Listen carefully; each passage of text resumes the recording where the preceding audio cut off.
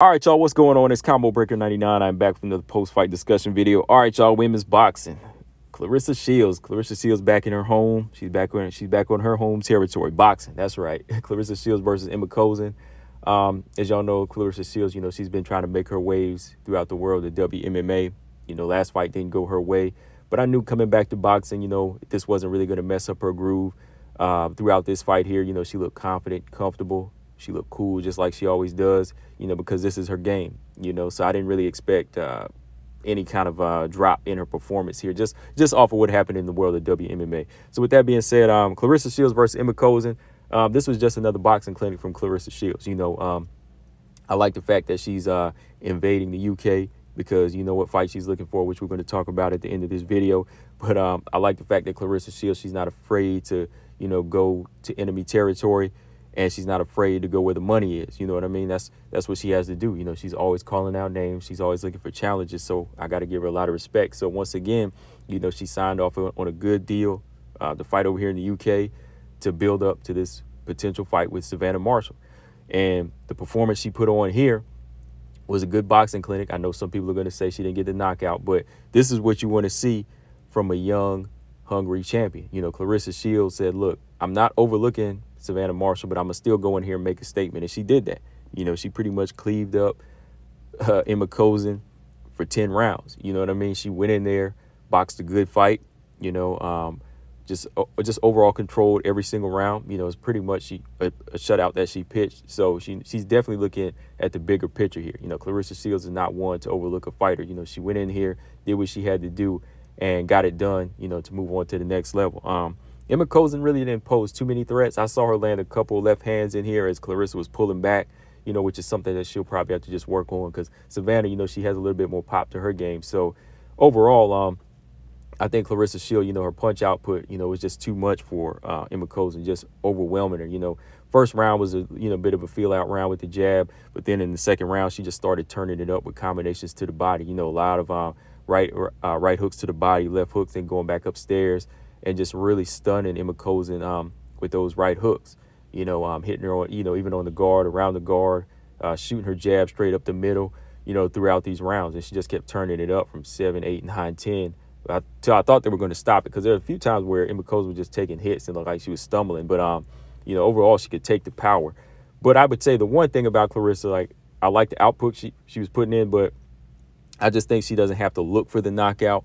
I think she's looking for the knockout with each shot. Maybe if she kind of turns it down to, like the rhythm shots, if you just use some flick shots, some blinding shots, and then save that big shot for the, the last punch or, throw it in the middle somewhere. Just don't make every single shot, stiff and hard. It has to be like some pity pat shots that just kind of flick and blind, and then boom, they don't expect the power shot. She throws strong punches overall. She turns over nice shots, but I think that's where the knockouts don't come in, because Claressa has size and strength. So I think if she kind of puts it together more with, setting up a couple of big shots instead of, every single consistent shot being, hard and powerful, she'll probably get the knockout. And I think, more straight right hands. She was throwing a lot of good switchblade rights where she was like throwing that right hook to the body up to the head. I think, she could have broke through the guard more if she would have just threw straight right hands, straight right hands to the breadbasket or straight down the guard would definitely hit the chin. I know she was going for that side of the ear and side of the jaw, but if she goes straight up the middle with straight right hands to the chin or, straight to the nose, she'll start breaking stuff, breaking that nose, opening cuts up, and, like I said, hitting that breadbasket right down the middle. So maybe a few more straight right hands from Claressa Shields. But overall, she just cleaved up Ema Kozin, like I said, 10-0. So yeah, dominant performance, dominant return by Claressa. But let's talk about the build up to the fight that we all want to see here. Savannah Marshall. Savannah Marshall, she was ringside, and she was making it known that she was there, and she was also making it known how she felt about Claressa Shields' performance. Like halfway through, they kept putting the camera on Savannah Marshall, showing her reaction, and then one time they showed her, she made it act like she was nodding off, like she was about to fall asleep. Basically saying that Claressa couldn't get her out the ring.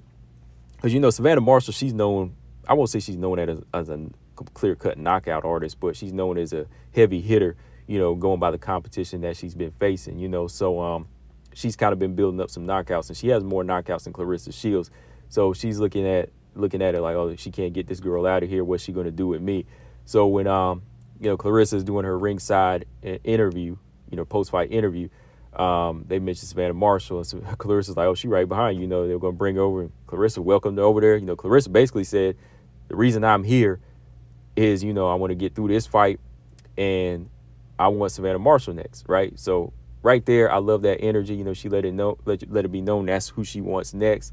Savannah Marshall comes over. Savannah Marshall, they dap up, and Savannah Marshall gives her thought on the performance. She was basically like, if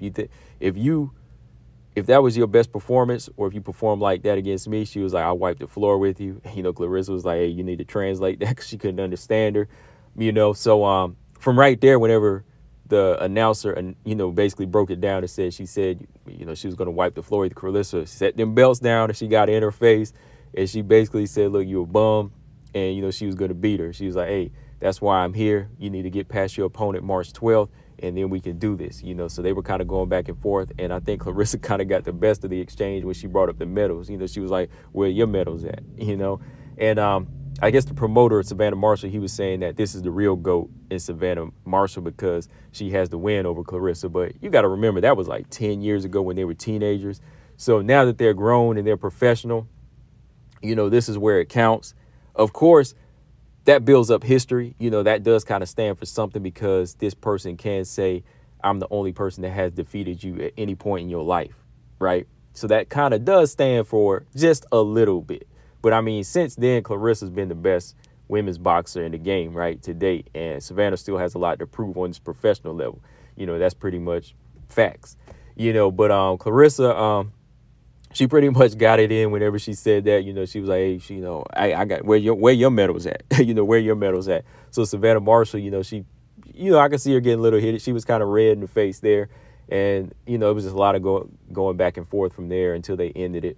But I love this build up. I have to say, I can't wait any longer, man. I can't contain myself, because we've been looking for something like this for women's boxing for a long time. Right now, we got Katie Taylor and Amanda Serrano going down in April. Then we got this potential fight going down this summer. After Savannah Marshall has her fight in March, and it's going down from there. This is the best in pound for pound in women's boxing right now, that we finally get these matchups, and these are going to be the biggest paydays for all of these ladies. They're going to be hitting $1 million paydays, and I got to say shout out to them, because they've been cleaning out their divisions, they've been calling each other out, and this is what you want ringside. Like, when it's the fight that everybody wants, you got to acknowledge that when they finally come together and they acknowledge each other and say, hey, look, we're going to do this. As soon as you get past your fight, we're going to do this, right? That's how it's supposed to be. But shout out to Claressa again, because people just don't understand that she's in Savannah Marshall's home territory. She had to go there, even though she's considered the best pound-for-pound women fighter today and has the most titles. She had to go and hunt down Savannah Marshall. Like, she couldn't bring that fight here. She had to go there, get the deal to go to the UK and get it done. So, again, I got to take my hat off to Claressa. She's not being a diva about this. She said, look, I want these fights. I'm going to get it. So, yeah, man, let me know in the comment section what y'all think. Women's boxing, it's definitely picking up here. We also got Michaela Mayer, Alicia Baumgartner probably going to happen at some point. So a lot going on. A lot going on here. I'm going to talk about this fight in another video here, because this is the energy that we want to see, from other boxers and other WMMA fighters, right? So, yeah, guys, that's all I got on this one. Let me know what y'all think. Combo Breaker 99. I'm out. Subscribe. Peace.